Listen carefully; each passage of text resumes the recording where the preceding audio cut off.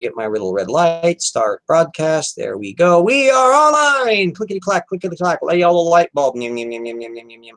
Troubles in Paradise. The methodology of create. Remember typewriters. Remember analog clocks. Whee! There we go. tortuganwordpress.com. There's my website. I am James Downer J to people who want to call me RJ. In Paradise is on the methodology of creationism. I've been working for 20 some odd years. I know I'm on the website and the YouTube world.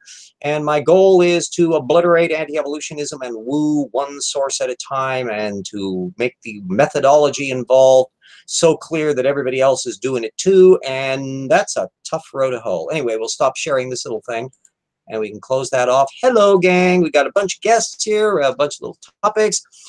We've got camp who we can boot at our leisure.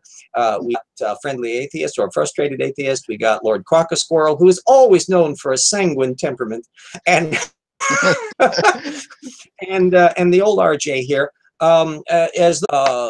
They take a very conventional party line of differentiating between the human beings that are human-y. There's no variation. They never came from anything that was not human, okay? And then you got the knots over in the Australopithecine side, and then the kind of, well, we have to figure out, people can check up on it themselves.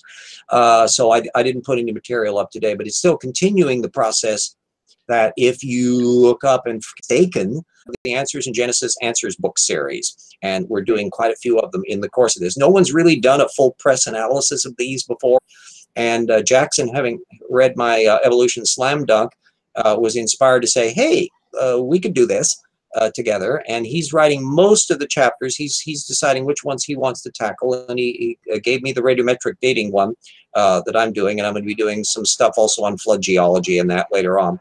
And so it's a collaborative process that's going on. Advantages and pitfalls of a methods approach, Cap and Frustrated, because of what they've been doing on ferreting out some quote mining regarding were the founding fathers Christian or not. So if you'd like to give a little bit of a heads up on that, we have some useful methods lessons to bring up on that.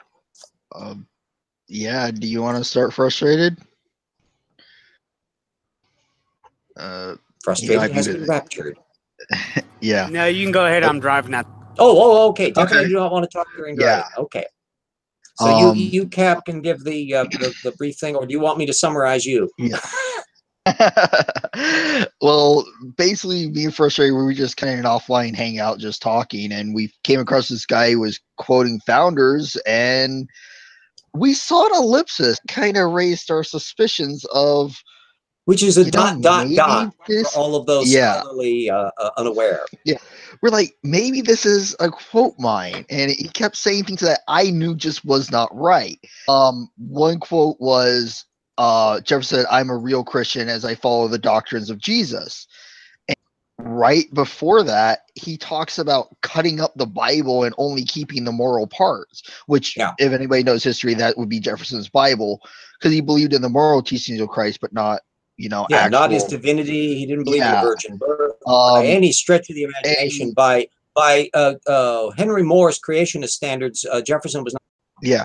Another one was a Franklin quote, which said he believed in a creator God, which, get this, deists believe in a creator God. And in the same letter, a paragraph down or so, just a few sentences down, in like the next paragraph, he says, although Jesus and others, although the one that you have my questions on, I question his divinity. I mean, straight out says, I don't think Jesus was Christ. Yeah, and this I thought was extremely interesting of the friends that he had. That if this was in the late 1790s, this was right around the same period when Joseph Priestley, who was a Unitarian and the guy that almost discovered oxygen, he thought it was phlogiston. He was a Unitarian who was literally hounded out of England. His house was burned down. He almost literally was tarred and feathered. This was in a very tense time because of the French Revolution going on, and it was like the same amount of tension that we get with the communists and all that in the 1930s and 40s and 50s. That everyone was picking sides. Anyway, he left and he came to America. He was when this letter was dated. Yeah, that would be in that period where the French Revolution was just beginning and shit was starting to hit the fan. And so always important reminders about how I approach things from a methods direction. And I think we're getting feedback in the audio again. Shouldn't be. Shouldn't be. No. I mean, And I thought I turned my getting headset something down in somewhere. case. I think there's something that was buffering, but maybe that was it. Buffering, oh, buffering. Anyway, the thing was 2 issues about quote mining. One is you want to track down the original source, which is critical. But also, you really do want to investigate the quote mine. It's a useful measure of things. Don't forget the quote mine itself. Who made the quote mine? Where did the quote mine get the quote? Was the quote mine a collection of quote mines? And so those things are very useful. The venues they come from, what websites they're obtaining things from, how popularly used are the quotes. Are they used in certain circles and certain apologetic things? All of that is important information from a methods direction, in addition to just how head up ass it wrong is in relationship to the original text string. So some of the tricks that you learn in the scholarly method game is how to search for fragments of the quote to try to track down where quote mine it was from, because not all of them are going to be the same. So particular wordings, particular places that are capitalized, particular placements of ellipses, if there's variations there. When they give a source, some of them won't. They'll just say, quote from Thomas Jefferson, and they'll give absolutely nothing about it. The ones that are the most interesting to track down are ones where, say, Thomas Jefferson letter to somebody, or, you know, they'll give a detail that's sort of a reference. Type in that exactly. So often you can take like the last end of the quote and the section where it bumps into the reference detail, type that in precisely. Because if they are an anal retentive parasite, they will have copied it exactly, because they don't want to make any mistake. They're copying it, boop, boop, boop, boop. And you find that over and over and over again. And that's how you can track down stuff. I did that very mechanism a couple of weeks ago when I tracked down how Kent Hovind was lifting an entire lecture from Harun Yahya website on the Archaeopteryx fossil. Line by line by line by line by line. And I only found that out because I did a full text fragment search. Oh my God, he went after Archaeopteryx. Like, really? Oh yeah. Yeah. Like yeah. That's even a question. That's a transition. Yes, he jumped off. He jumped the shark. He jumped multiple sharks. The brief preface of what went on this. A video. I don't watch a lot of nincompoop videos because he's so bloody repetitive. But as it was, this one was anticipating what it would be about, and I was completely 100% right. Yeah. Whenever you have a fossil and you cut it directly in half, it's both sides. That's the but there were 2 actual animals involved. One was an ancient bird, and the other one was micro. And the point is, they found full Microraptor fossils since then, and that was way more interesting than Archaeoraptor ever was. Oh yeah. So I was curious to see whether or not a parasitical nincompoop Hovind was ever going to bring up a Microraptor, and no, he didn't. But along the way, it got way better than that.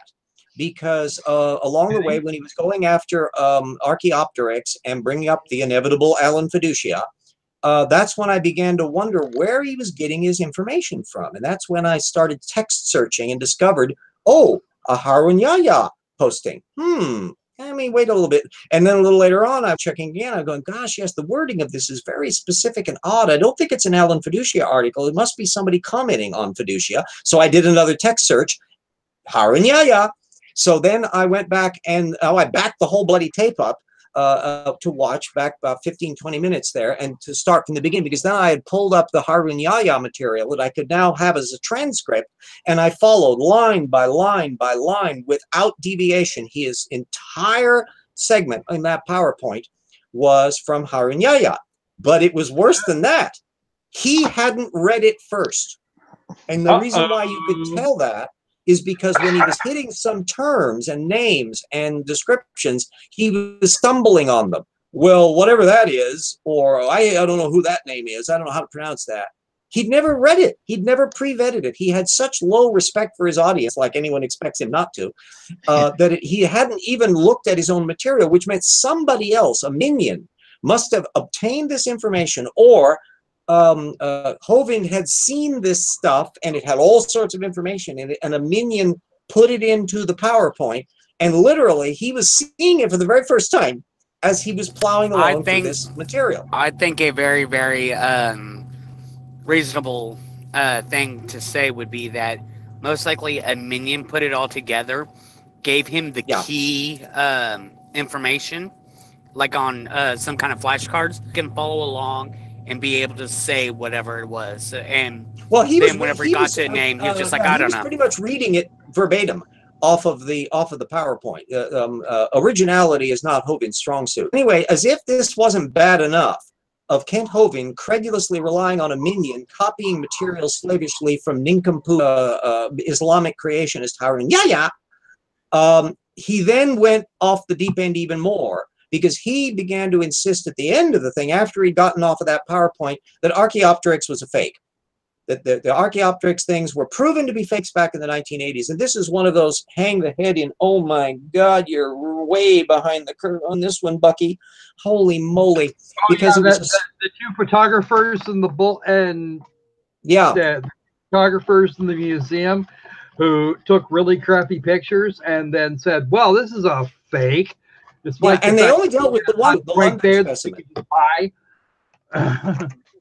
Their argument that it was in part involved Fred Hoyle. It was a nutball in many respects. It was in a photography journal. All of the articles on it were in the photography journal. They were not in regular paleontology stuff. There was a demolition of it, I think in Science or Nature, where they just blew them to smithereens. But the main problem, not only was their initial analysis flawed, but we found Archaeopteryxes since in the Solnhofen, a bunch of them. And so the idea that some 19th century forger who made the London specimen is still knocking around, churning these damn things out and somehow burying them inside of the slabs for people to find in the 21st century is just absolutely preposterous. No, it's just nonsense. But Hovind is so far behind the curve on this one that it never dawned on him to check up on any of this stuff. So when he's accusing the paleontologist of lying, no, Kent Hovind is the liar. He is repeating the lie. His claim that Archaeopteryx is a fraud, is a falsehood, and he should be ashamed of himself. Not only that, it reminded me of an incident with Steve Meyer, the first time I met a design guy up in Whitworth College here in Spokane, when he was trotting that out in 1998. Where he tried to imply that maybe they're a fraud to Archaeopteryx. And I immediately put my hand up and I said, no, that was refuted at the time, wasn't it? And he immediately backpedaled and agreed with me. Yes, it was. In which case, why was he bringing it up at all? It was purely apologetics and evasive and pathetic. So in that respect, there is a sense in which you can say that Steve Meyer from the Discovery Institute thinks like Kent Hovind. Now, RJ, you just have to realize that it was God, and God did everything, and all that is just all nonsense. Well, the business is that Kent is not arguing that position. He's not just saying that it's God doing it. He isn't even trying to explain why or what the fossils were or whatever else. No, he's flat out accusing the paleontologist of fraud, and for him to do this secondarily this way is scurrilous and libelous and stupid. So there was a long string. It turned out that watching this stupid video was extremely useful for a change, because everything in it was wrong. It was a 100% failure rate. And if I can ever get, if Peter can get me going with that discussion with Kent Hovind, I'm going to talk over this one with him. And I'm really looking forward to it. One thing in the chat that Brian Stevens said about kind of what you're saying with them about so the create cards up to their old nonsense. Yeah, that's about right. They can't avoid it. It's the same method over and over again. Yeah. It's called narrative. That's why he brought it up. Yeah, the narrative here is to discredit as much science as he can, as a result of the Wedge document. If anybody remembers that part. Oh, Old Scratch puts up a comment that I must, because could it be Satan? Anyway, we're not quite at the midpoint. I'll go ahead and stick my thing up here, because I'll be going next to the next point of issue. Let me go through my magical find the buttons to. I guess it's only fair that we do about 15 minutes early this week, because we did about 15 minutes late last week. Yeah, well, it's not. Yeah. It's on. So there's my patrons: Stephen Dyer, Andrew, you, Mona, Hendril, Jen, Jody, Daniel, Ralph, Eric, Benjamin, Staggles, Alex, Cirrus, Totis Real, Everett, and Paul. Thank you all for being patrons, even though the money doesn't actually get to me, because Patreon is a bunch of wackaloons over there. Here's my website again. Please have that on the thing. Say hi. Download all the material. It's all the PDFs there are there to be shared. You can get at them. If you really want to help the project, www.gofundme.com DC-go. That gets to me really like lickety-split, and that helps a lot. I'm still waiting for that crowd. At the moment, we have 171 people on the planet who have actually helped GoFundMe. I think there could be more than that.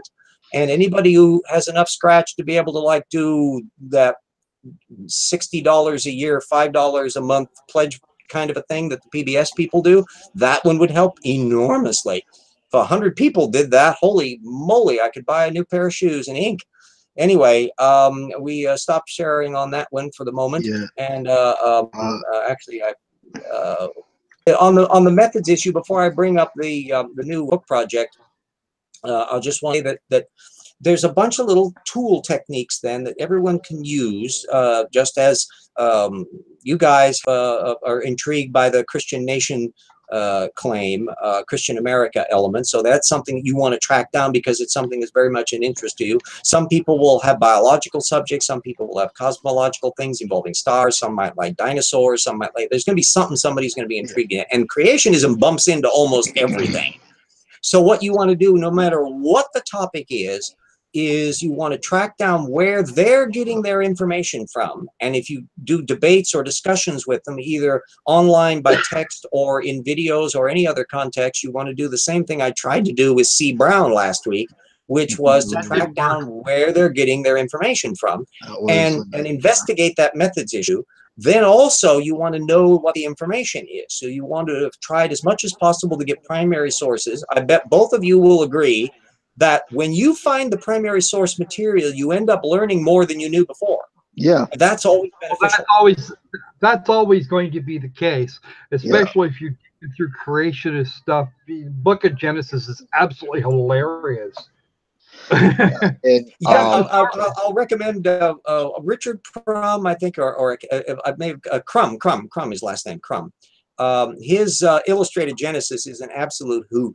He's from the old hot smoking 1960s, and he went through and did a lot of record covers and a lot of stuff. But anyway, just fairly recently, he did a complete illustrated Genesis.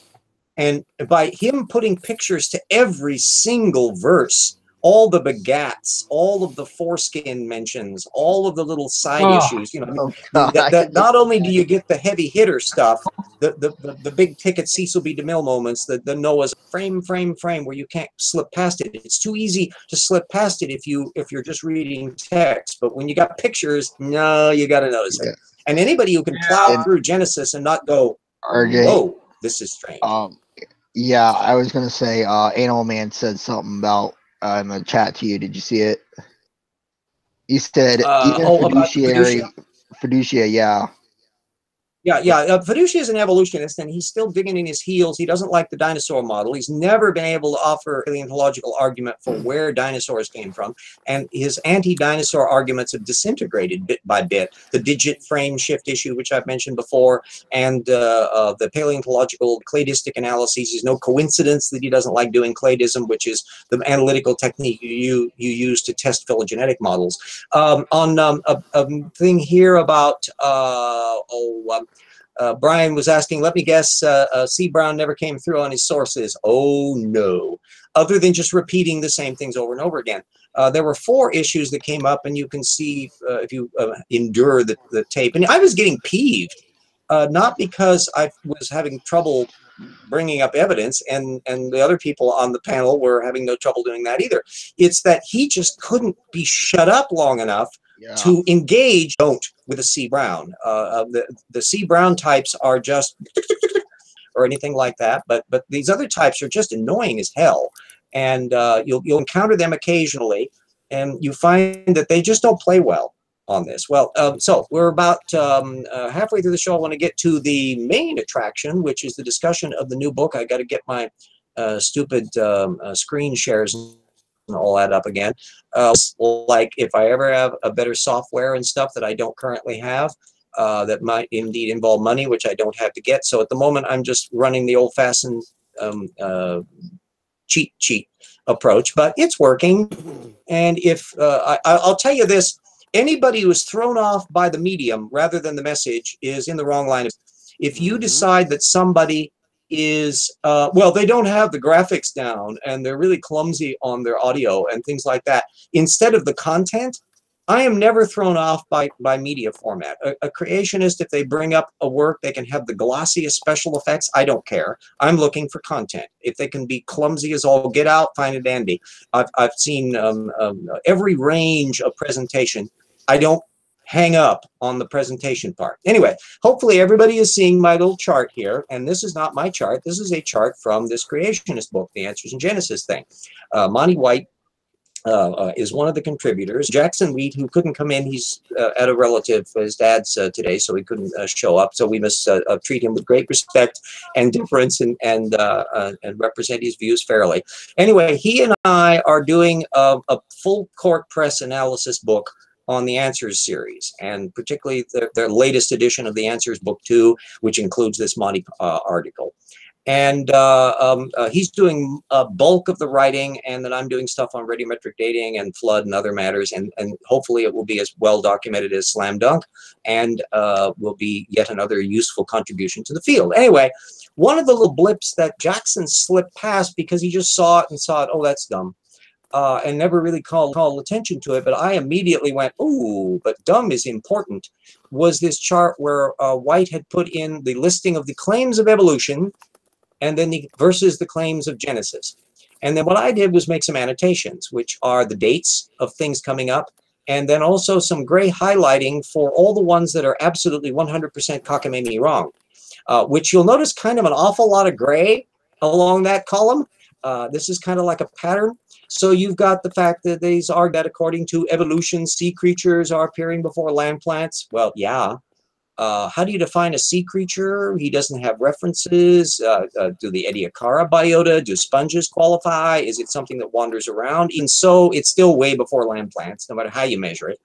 And a lot of these are curious earthworms before starfish. Well, echinoderms are very specialized versions of starfish or specialized echinoderms. And so there's just a lot of odd choice of terms. But the one that jumped out at me, and the reason why I put it in the list, was thorns and thistles before man, according to evolution, man before thorns and thistles.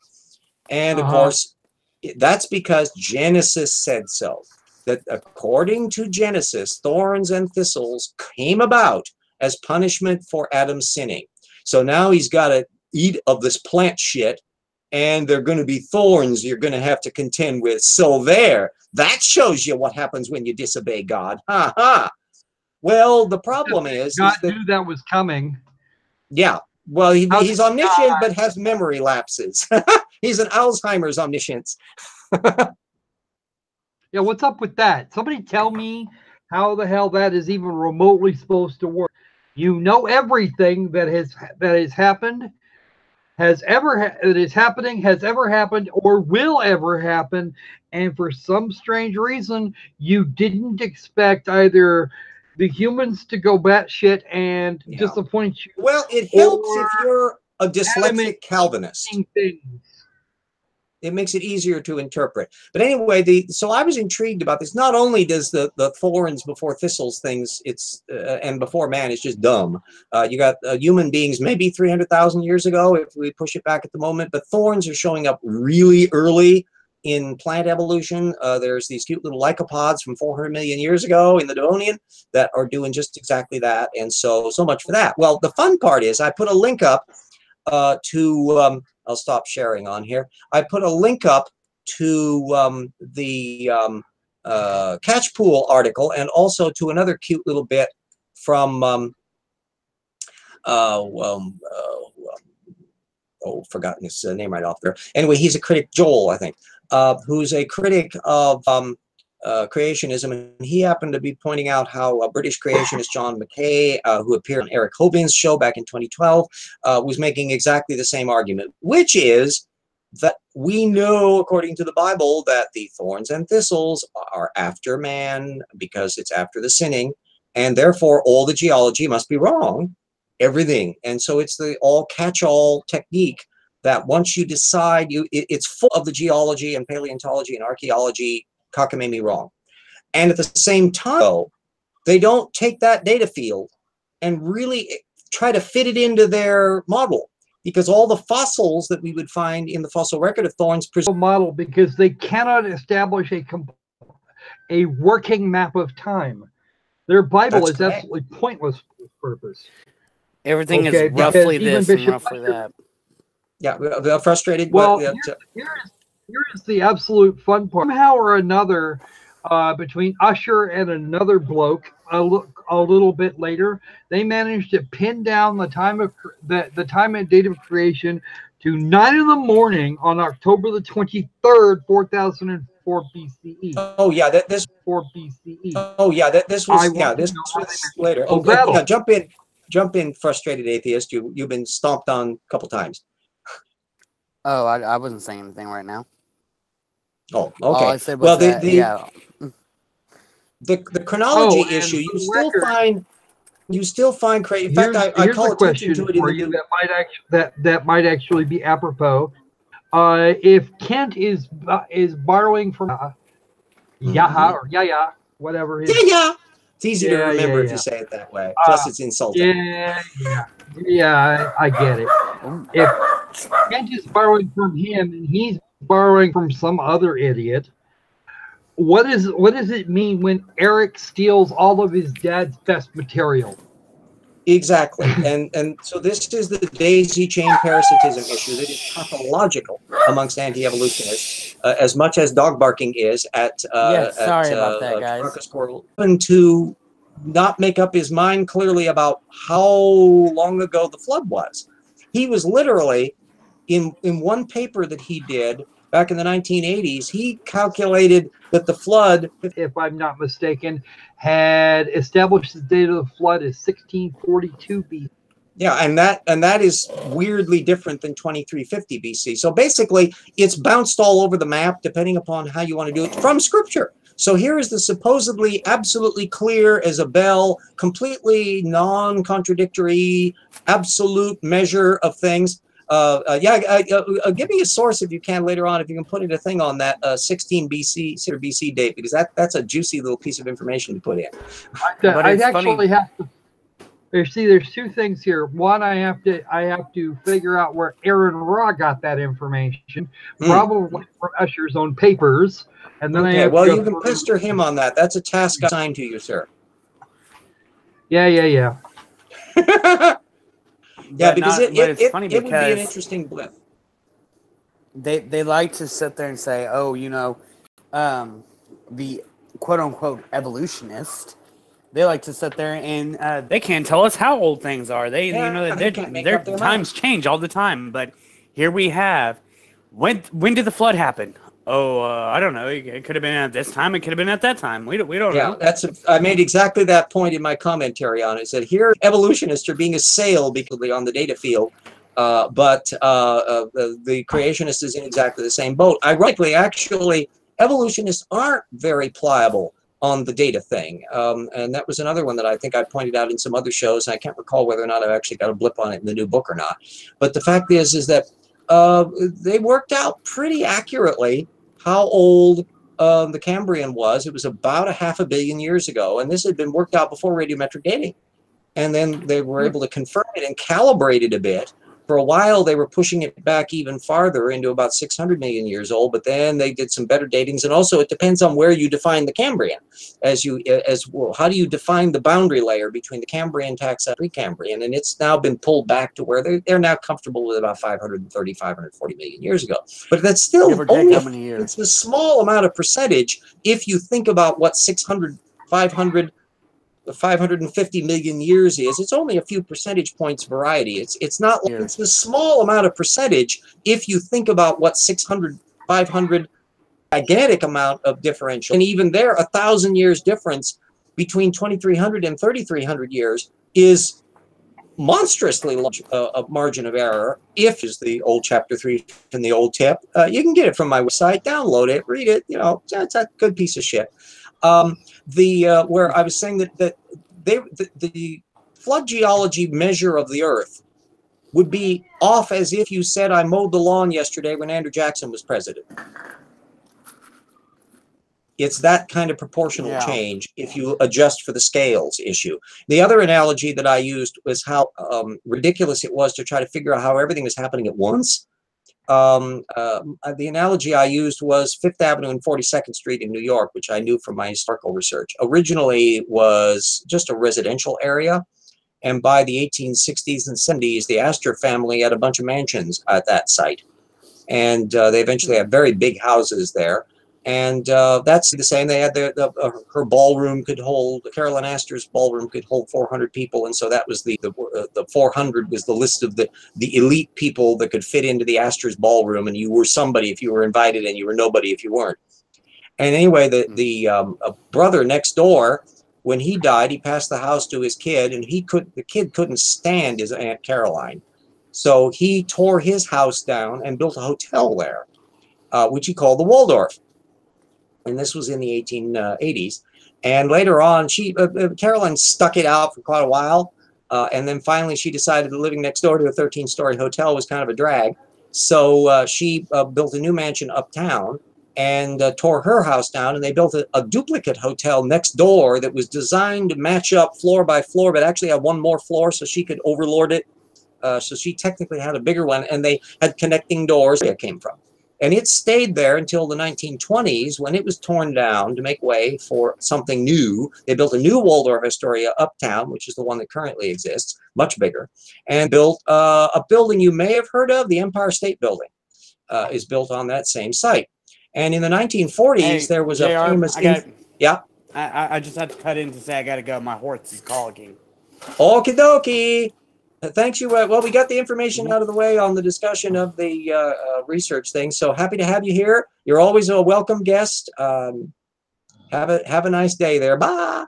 And, in the 1940s, right after the war, it was a terribly foggy day in New York City, and a B-24 bomber slammed in to the 82nd floor or something and disconnected some elevator shafts. This woman fell, not to her death. She survived as the elevator crashed down. It was like a Saturday, so there wasn't a whole lot of people in there, and there was debris falling down onto the street and all that, fiery engines and all that stuff. One of the engines had embedded itself into the elevator shaft, and it was a mess.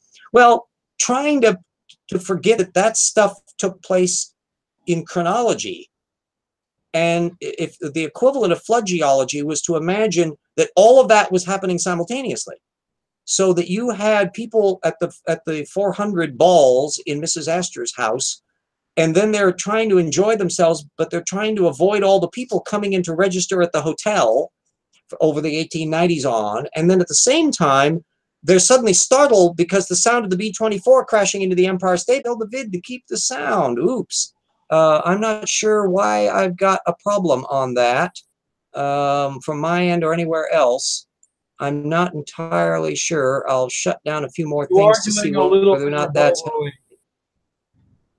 I've got all my fields down here in terms of sources. Maybe that's still because I got damn Twitter on. That could be a problem too. Let us know if that's any better. We'll see about that. You can actually turn down the amount of bandwidth Hangouts uses if you click on the thing. Oh, that's a new thing I need to know about, because I don't know about that. Anyway, it shows you how non-technological the old RJ is. I apologize if it's been difficult audio. It's been difficult audio for everybody, in which case I'll have to kind of briefly reprise. And Frustrated Atheists were giving us some skivvy on the research that they've done with creationist quote mining stuff on the America was a Christian nation thing, and the kind of pointers that you can use to track down source material where you want to find both the primary source and the quote mine source, because you can tell about their mechanism. And then I was then bringing up some material on the new book that I'm doing with Jackson Wheat on the Answers in Genesis thing. So it's if it gets pulled off, naturally, everyone have Slam Dunk should want to have this one too, and we'll see when we can get this out. We'll see whether or not we can pull it up. More cutting out. Well, then I have no clue why. What I'm doing here, I've got my fields cut down. It's going to be right there in the middle, all the way up to the top. Let me, it takes a while for it to do its little clicky things here. Yipes. I do. Yeah, I see, well, I see a little cameraman thing. Is that the one that I want? No, well, you can click that too. But the one next, the one directly right of it looks like cell phone bars. Oh, well, I'm getting a different, I have a different menu on mine. Really? Yeah. So click your camera off. It'll cut down on bandwidth. Okay. Let's shut that back down then. Okay, we'll see what we can do. Apparently, maybe the world is evil today, and there's our little problem. We'll have to run it that way. No, Kent Hovind is evil. The world is entirely neutral, just like the rest of the universe. It does not care. Not that anyone will be any great loss not to see my mug directly, and just to see the picture going. I mean, I'm not that photogenic, but sometimes I try to use visual things, and I'm moving my hand around and all that, and I kind of help on it. But this has not normally happened. Most of the time, the video feed seems to be okay, so it may be just some weird thing with the amount of bandwidth that everybody's going on about it. So anyway, okay, we apologize on the troubles there. Anyway, the new book with Jackson, we're going to be having a lot of fun with that one. It's a subject that hasn't been properly attacked properly, and one of the people that we'll be going into will be Jeffrey Tompkins, the creationist geneticist, who has not been criticized nearly enough. There's been just a few people that have taken him on, so this will all be fallow turf for us to go after. And we'll want to make sure that the material is as accurate and as meticulous as possible, so that it's on the same standard that I did with Slam Dunk. So we take no prisoners in this work, and it'll be a useful reference book, fully indexed and coordinated. So it will be a benchmark in the field. And hey, all you guys out there, okay, so far so good on the sound. Alrighty, everybody out there who hasn't got Slam Dunk, please get it. If you don't know about it, talk about those who do have the book, and tell them about it in your networks. The damn work won't do a damn bit of good if more people don't have it, and let people higher up the food chain know. You know, I mean, it wouldn't hurt to say to Neil deGrasse Tyson or Jerry Coyne or anybody else, say, hey, do you know about the Slam Dunk book? On Facebook postings and various other venues, yes, it's a self-published thing, but it's a significant work. I was very pleased that the review that everybody can read with Christine Janis, she did a little bit of talking about it because she brought the book up. She got it on her own. It wasn't even prodded by me. She was following my work. It's on the subject that has not been properly covered before. That's why I wrote it. There has never been a proper analysis of the reptile-mammal transition and how creationists had missed the data on it. So I've done that. So what it means is that anybody who gets Slam Dunk is going to have themselves up to speed on the technical literature. They're going to know that subject inside out, a fabulous macroevolution case, and they're going to know literally every head up the ass dumb that every creationist has ever done on it, and also the stuff that's available online. So that means that if you bring the subject up, you know in advance what they could possibly throw back at you, and you'll already be there to drop anvils on them. I mean, I think that's a useful tool. Yeah, Brian says maybe I can get Sean to read it. Not sure if he gets eclectic a lot. It's intended as a the one thing it lacks, and that's another reason, if anybody out there in Twitter land or in YouTube land knows of a good publisher or publishing agent that's in this field, that too I could get help on, because I'd like to an illustrated second edition. That was the one thing that Christine Janis said it lacked, was pictures. That there were charts and paleontological illustrations that creationists were misrepresenting, that you needed to be able to see that stuff for you to go, whoa, this makes it even more killer. And I didn't have rights to get to those, and I had to rush the book out in a hurry because I need the money. I'm just a Social Security guy here. That's why I got the damn GoFundMe too. And so an illustrated edition, I've got a big stuck in a box downstairs that I'm ready to rip, to do a full updated second edition, which would we would then get the illustrations that I want to put into it. I know what I want, and also update with the current technical information that's popped along in the 2 years since I wrote it. So this would be right up to speed on there. Anyway, we're doing the same approach with the new book on the rocks are still there. It's to fairly represent what the current understanding of the science is, to make it extremely up-to-date and current, fully indexed, fully documented, and make sure that we don't miss anybody. So that we've really got a just obliteration job on this, so that anybody that reads the work will be up to speed in a way that you can't help but benefit.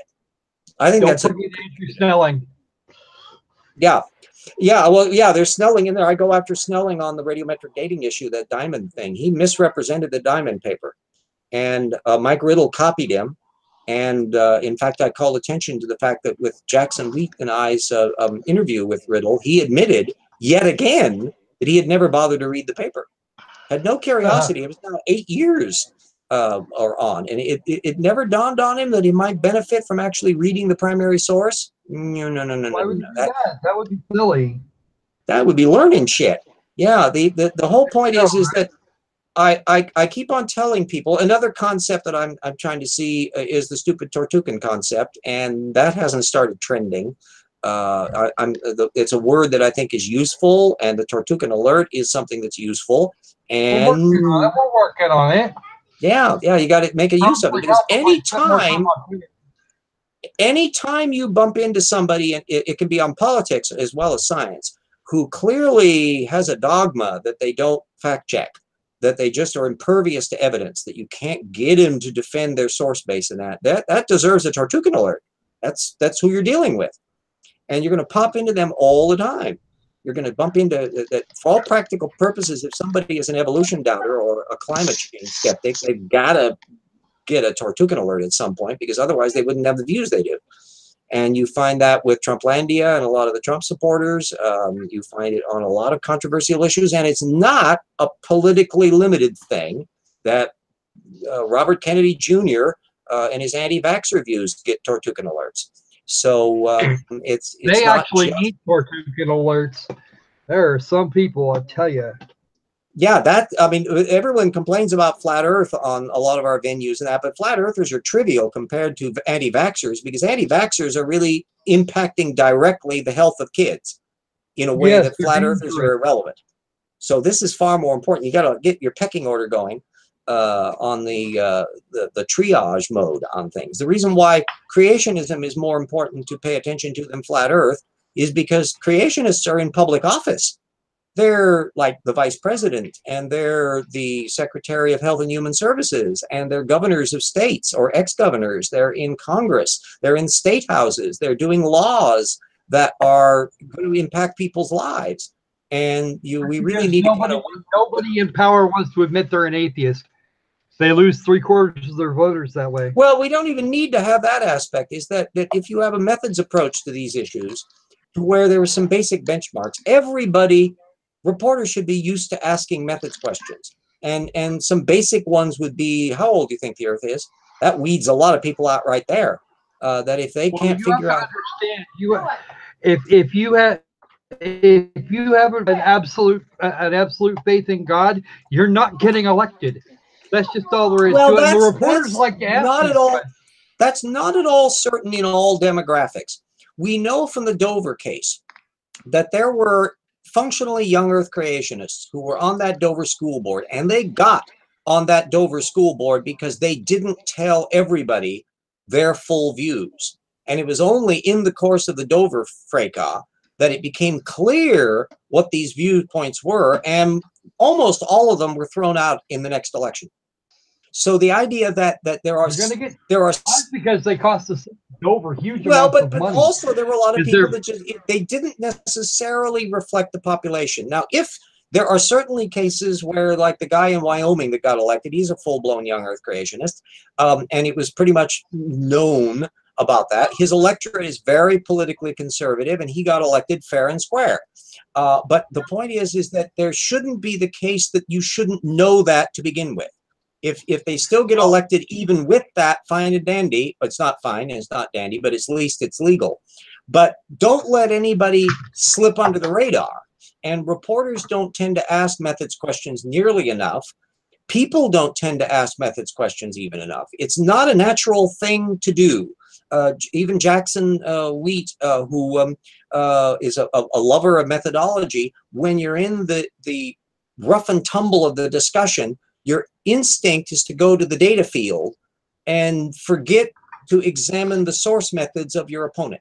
And so it's a thing that I've consciously had to work on in my own analysis, to where the question that should always be ready in the wings is, oh, interesting, where did you get that information from and how did you check it?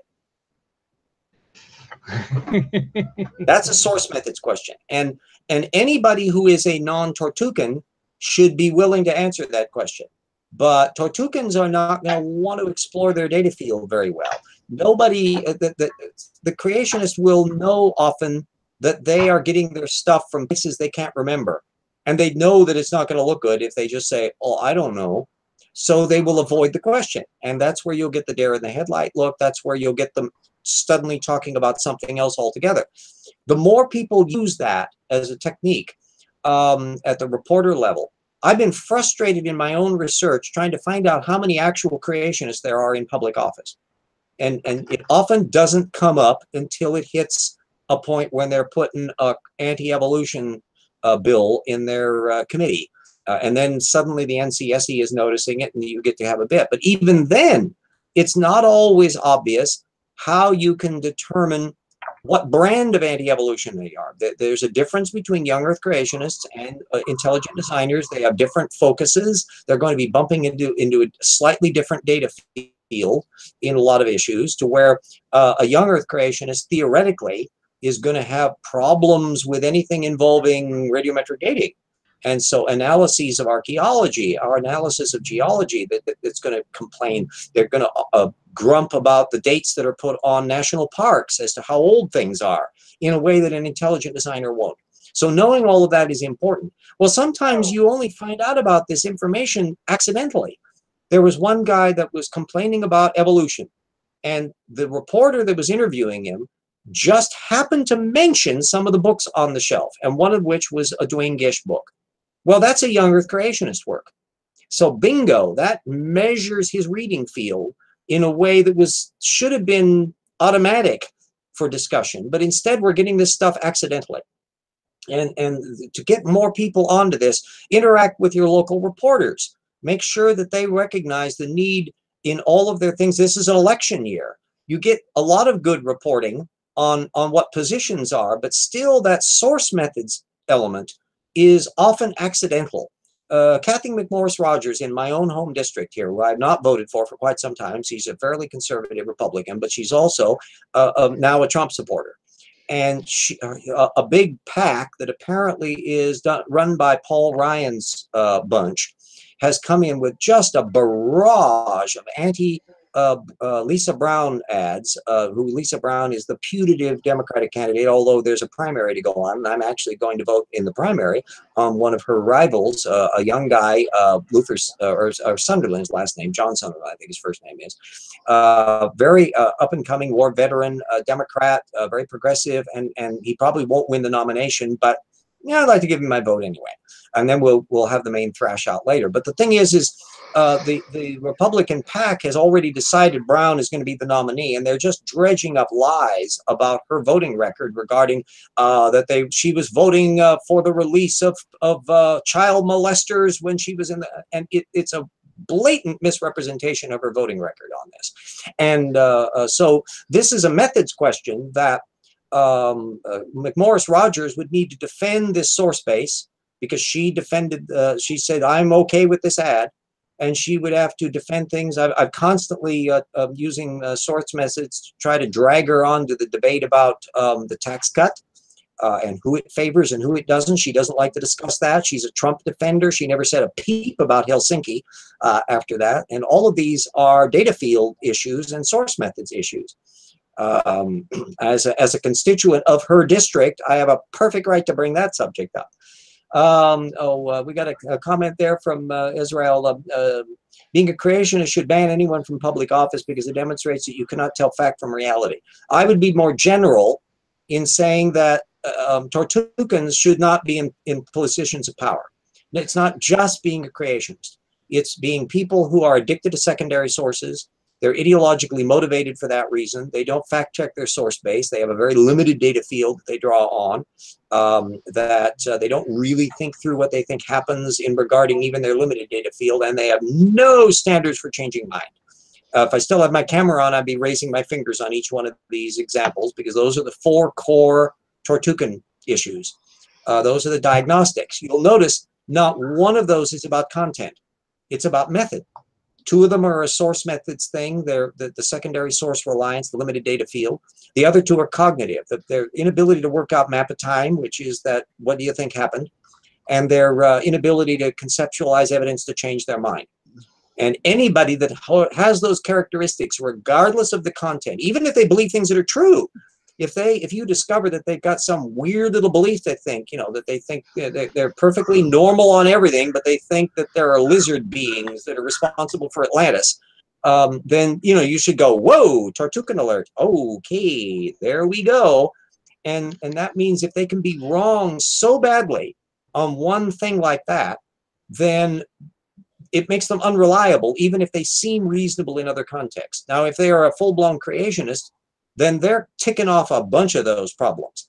And they will be unreliable if they're trying to deal with healthcare issues, if they're trying to deal with how to reform the Veterans Administration, if they're trying to deal with environmental policy.